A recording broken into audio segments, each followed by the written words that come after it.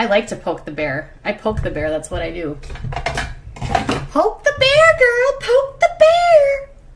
Hi beautiful people, welcome back. I know it's been a few days. I'm still in Texas and I will be heading back to Alabama tomorrow, and since I have been here in Texas, the internet has not been kind to me at all. Recently I have been uploading longer videos and I have one that is just over an hour long, so I will be uploading that one when I get back home. Also, I am aware of what is going on in the world. I choose not to talk about it on social media. It is devastating, heartbreaking and soul triggering. I do spend the majority of my days praying about it. I saw a post that Without a Crystal Ball made this morning, again in reference to her son, that she continues to use for attention for herself. And also I was tagged because, again, Kelly Joy is using people's content from behind a paywall and she thinks she is smarter than everyone else. But all she is doing is being manipulative, vindictive. So let's talk about it, but before that, my usual disclaimer. Please do not take what I say as fact. Feel free to do your own research and come to your own conclusion. A few days ago, she made a post about her son turning 11.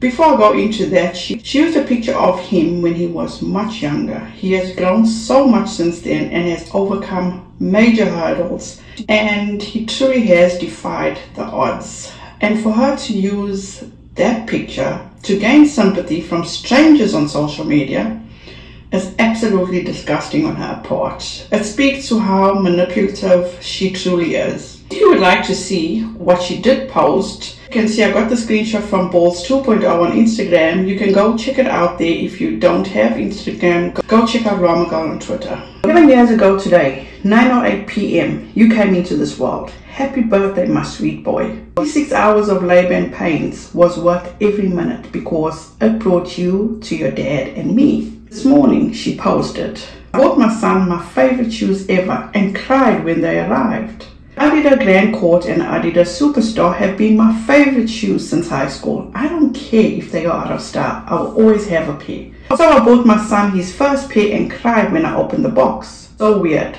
Turns out he loves them. Let me start off with this.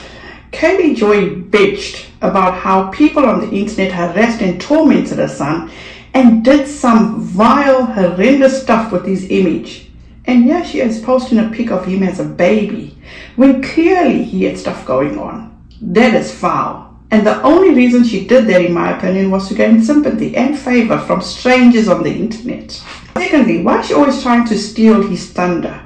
Her first post was clearly to give him love on his birthday, yet she couldn't help herself and she had to insert herself. It's all about him, his 11th birthday, not you. You have a way of just sucking the air out of the room. And the whole sneaker situation, to me it seems as though he didn't even have a choice. If it is true the way you state unfolded, I bet he was just trying to be kind and didn't want to hurt your feelings, Katie Joy, because he seems like a very compassionate young man. Stop putting your son in harm's way. Stop using him, Katie Joy, for your own selfish gain. Period. How hard is that to do? Now, instead of posting about his birthday, he should be celebrating this with close family, friends, grandparents. Katie Joy is the idiot that chose to selfishly cut those who would be the most important people, as I said, his grandparents, cut them out of his life too. Over the years, Katie Joy has been going live on her platform and showed how his grandparents loved him, showed him love. She chose to cut them off, citing that they were toxic. Katie Joy, you, in my opinion, could not handle the truth that they were telling you or trying to get through to you. Like everyone else that refuses to take your bullshit. You did to them what you do to everyone else, in my opinion, that you cannot get one over on. You accuse your own parents of the most horrible stuff because not long ago you were singing their praises. During the pandemic, you made a post how you took time off and spent it with your mom and dad. Also, how can anybody forget this? People don't always get me, but my parents never let that stop me. They believed in me. Absolutely. No one in my life has been a bigger cheerleader and constant support than my parents.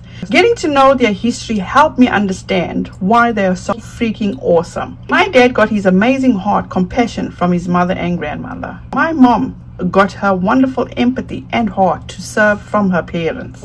Her dad pushed her to get a college education. My dad worked hard. He served on the school board until I graduated so that he could hand me my diploma. My parents are active in the community, constantly volunteer, and have instilled a core value in me to always give back and to never take anything for granted. I know that they are a product of their parents and grandparents. Strive to serve, help, advocate, and speak out for the injustice in my blood.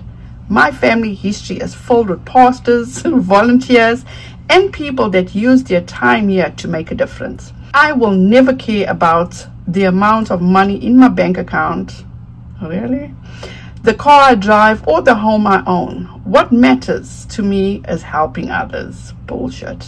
I thank my parents and ancestors for that. And as you can see, this was done like, it's going on, next month will be 2 years ago. So now all of a sudden, the parents are the toxic ones. You are a horrible human being, Katie Joy, in my opinion. And please hold your comments towards me for those that are going to say, oh, but how dare you say that? She's not a horrible person. Hold those comments until you watch my upcoming video where I show you how Katie Joy does the most horrible stuff and accuses people of the worst things just because she cannot handle when she's wrong. Moving on to this post that she made, and once again all credit goes to Boss 2.0 for the screenshot. She decided to post this gentleman's content from TikTok, and as you can see, nowhere does she credit him. Yet she goes off after people who do not give her credit, and she will even let them know the correct way to credit her. She finds no problem in stealing other people's content. Let me remind you about this little snippet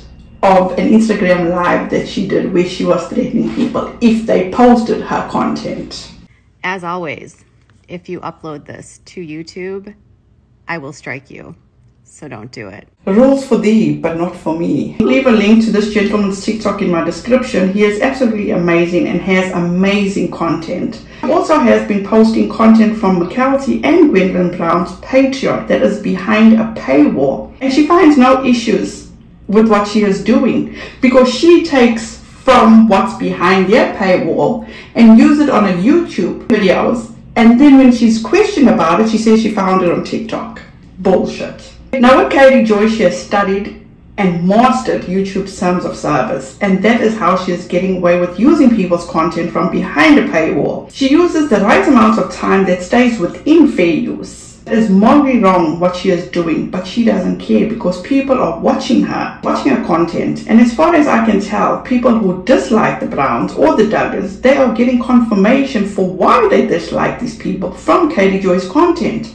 And in turn, Katie Joy is making a lot of money off of giving these people confirmation by continuing to disparage these people like Sister Wives and the Duggars. And as we have seen before, Katie Joy allows people to put these people in harm's way. Remember how she deleted the comment of one of her followers on Facebook that actually admitted to calling CPS Lydia Bates. Moving forward, she doesn't care about anybody's well-being in regard to the Duggars or Sister Wives or anybody else. She only cares about her own bank account. That's all. That's what I see it.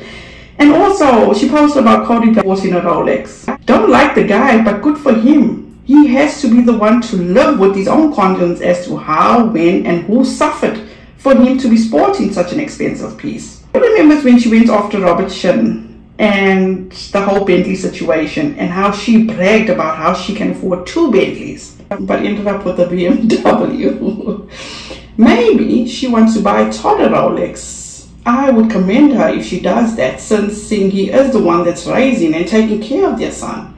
That would be an awesome gift for Todd, but that would just be wishful thinking on my part. My observation and reporting about Katie Joy for a few years now, she in my opinion is a toxic person. She is selfish as fuck, and she is trying so hard to be accepted, when at this point of your life, the only acceptance that should be relevant is from those within her home. Her son and her husband. Vaughn deserves privacy. He deserves to be cherished, protected, and most importantly, loved. In regard to Gwendolyn Brown and Katie Joy using her content from behind a paywall, I'm not sure anything can be done, because as I said, she uses just enough time to stick within fair use. But Gwendolyn did say, report her. And as for Macalty, I did reach out to her, but I have received no response. That's it for now. Have a wonderful weekend. Dying to know what you guys think about this. Please be safe out there. Be kind to one another. And don't forget, make good memories. Bye guys.